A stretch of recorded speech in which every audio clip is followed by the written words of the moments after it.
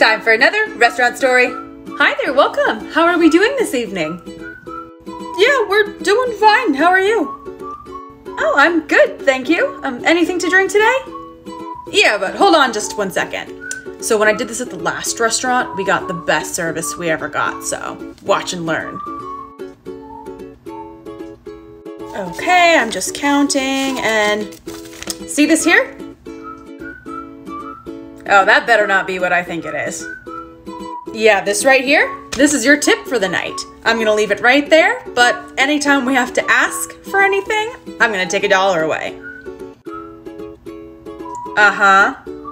Yeah, so we'll take 2 IPAs on draft, and hopefully it's not too long of a wait, right?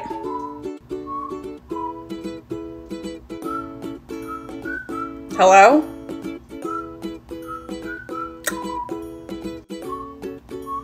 Well, looks like I am taking $1 away. Yeah, we're not doing this. I mean, I thought I was pretty clear. No, we are not. We're not doing any of this. This is a hard no. Look, it is up to you if you want a tip. I told you the rules. I'm sorry, rules? Your rules? I'm pretty sure you came into my restaurant today. You came into my house. Don't worry, I saw the guy on Facebook take away like $5 whole before his server finally did it. Okay, you know that this isn't like a real thing, right? Like the dollar thing, this is not a real trend. We're still waiting on those beers. Right, I don't know how long it's gonna take for you to realize, but I'm not getting a damn thing for you.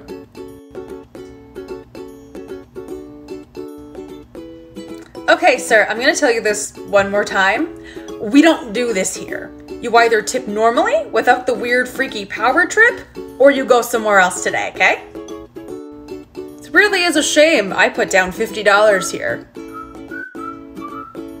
Wow, $50?